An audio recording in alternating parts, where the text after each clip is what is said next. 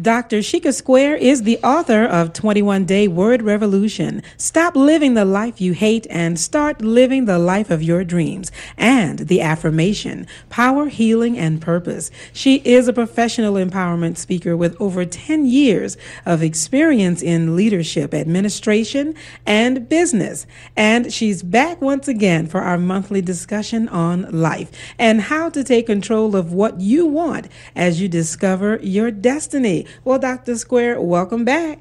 Thank you. I'm always excited to be here. Well, I just love our monthly sessions. And, right here in the Sunday Journal studios, special things happen. So how is everything going with you? Things are going really well. I'm excited about Essence Festival next week. I'm excited about some great goodies on the website.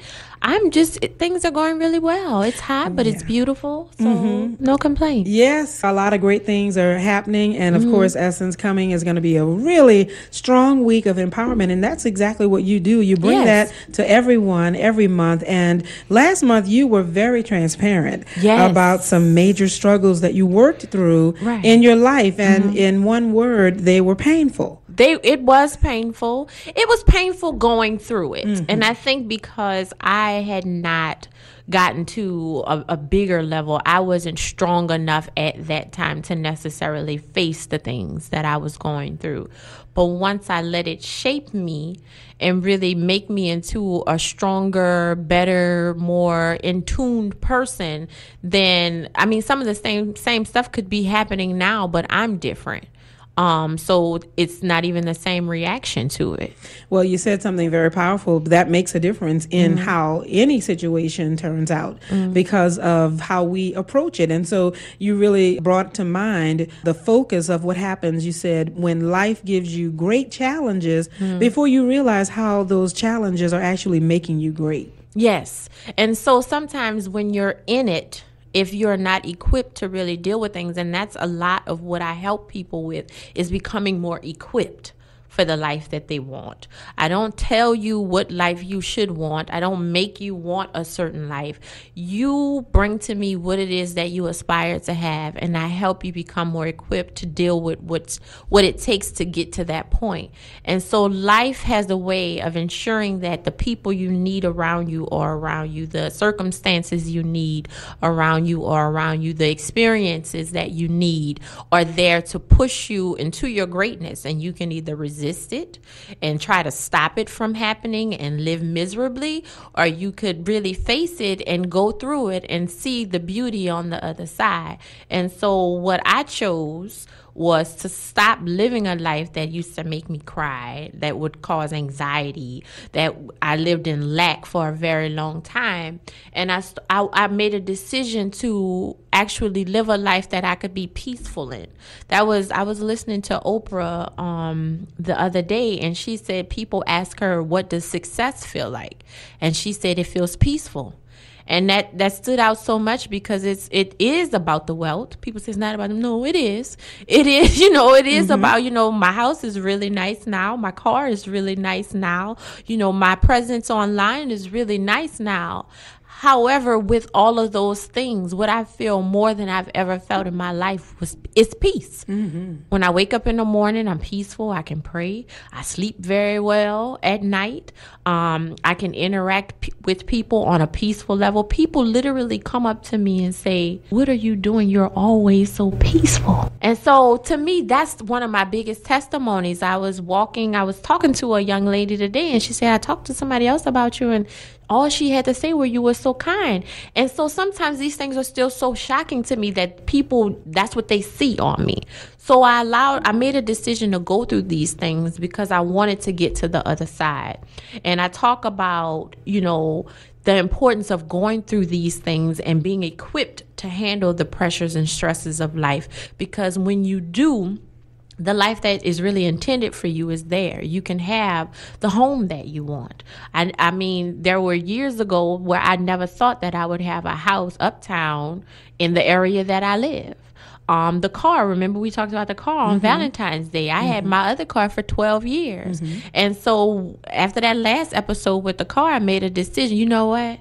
I'm not living my best life. It's time for me For me, it's time for me to live my best life. What is it? I literally like, what do I want? Right. And so that's what I got. So now I have a really nice car. I have a really nice home. And so you can have the things that you want when you're ready to have them.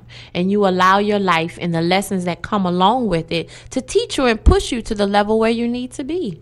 And it does take a push, and life does do that. It does. The challenges are great. Sometimes they seem unbearable, unbelievable, and you wonder, how will I make it through? But you said a word as we were talking about people settling for what they have and where they are without the energy and the power or even the purpose to pursue more. So sometimes I believe that people give up. And life gets really hard, and I can understand. I mean, when I first had my daughter, I remember going through postpartum depression and sitting in the bed just saying, okay, it's either going to be me dying or me changing.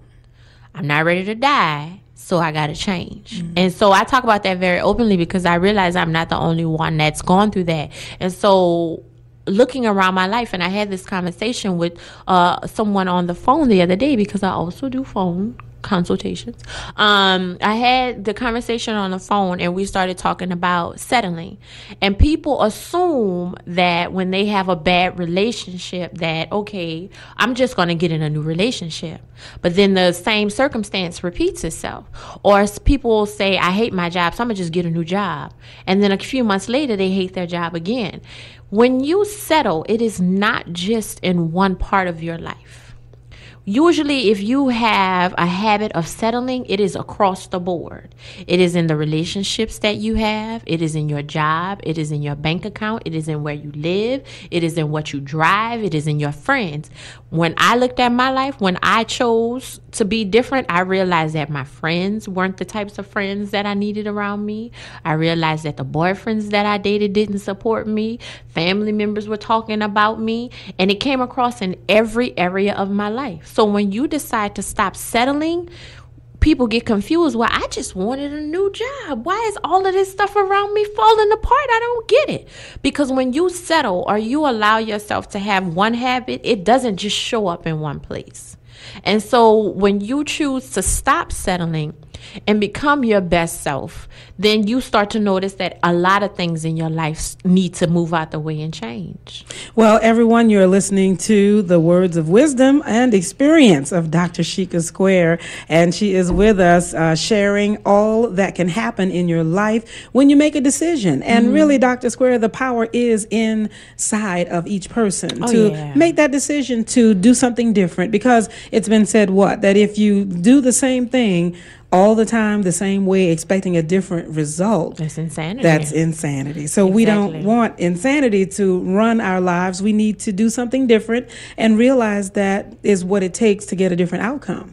And so you even blogged and did a video, a vlog about the meaning behind your name. And, you know, it was really interesting to hear that. And it reminded me that names have a very, very powerful meaning. And, you know, it made me think that a lot goes into when a person chooses a name for a child, and you can kind of identify what they were thinking about when they did that. And then you kind of wonder, what were they thinking when they gave some of those names? Some of those names. So it really is powerful, though, when you have a name and then you sort of fulfill and embody that. I think it's important. I'm not even going to say I believe wholeheartedly that it's important to understand that no one is here as an accident.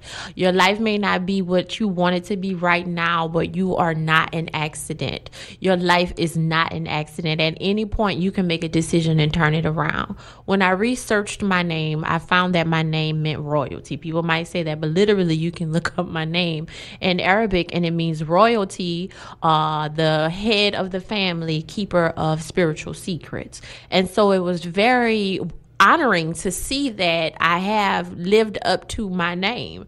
And so what I talked about on this video blog was that sometimes you don't understand that your purpose is there and it's waiting for you, and that your life that you dream about when no one's around and that you really want is already laid out for you and waiting for you to make a decision to step in it.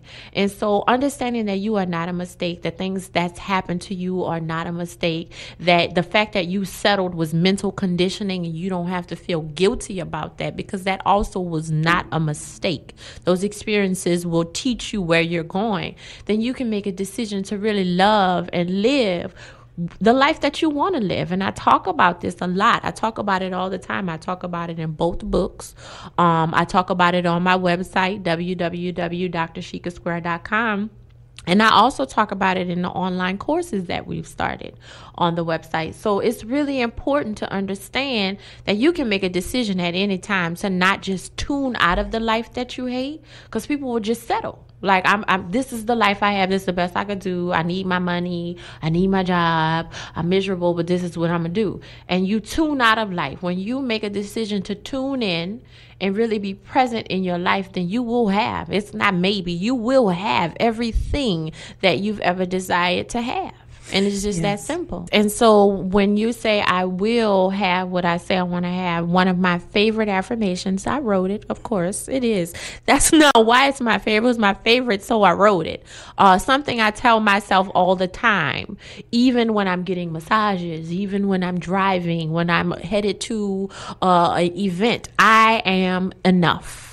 Yes. It is one of the last, yes, you've seen it in 21 Day Word Revolution. I am enough. And understanding in every instance, even when you're stressed out, have anxiety, a relationship is falling apart, your job is not appreciating you, a family member is talking about you, understanding that those circumstances are external and you are enough for whatever it is that you desire to have in this life, then you will also move in that feeling of being enough and have everything that you want to have.